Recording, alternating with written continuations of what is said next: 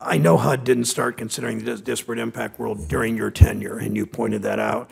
But you were acting deputy secretary when HUD issued its proposed disparate impact rule, which, so let me say it again. Did you sign off when the proposed disparate impact rule, it was published in August? You talked about when it was begun, you weren't there, but when it was published, it was in August, 8 months after you took over. Did you sign off on it?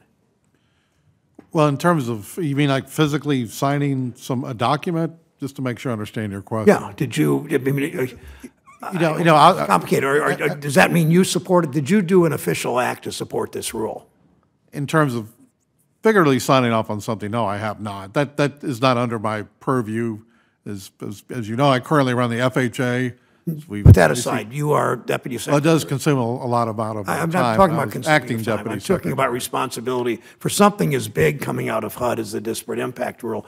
Did you support that? Did you actually? Did you actually do something affirmative to allow this to move forward? Sure, yeah, absolutely. I've been involved in those discussions, and there is a sufficient amount of gray area within the Supreme Court decision that they caution we need to put some meaningful safeguards, to help ensure, quote, the free market system.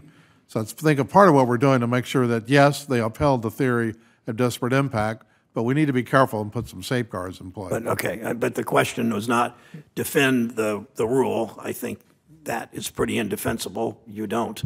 But I just wanted to know your responsibility in the rule being ultimately promulgated and approved, and you were, as deputy secretary, you were responsible, correct?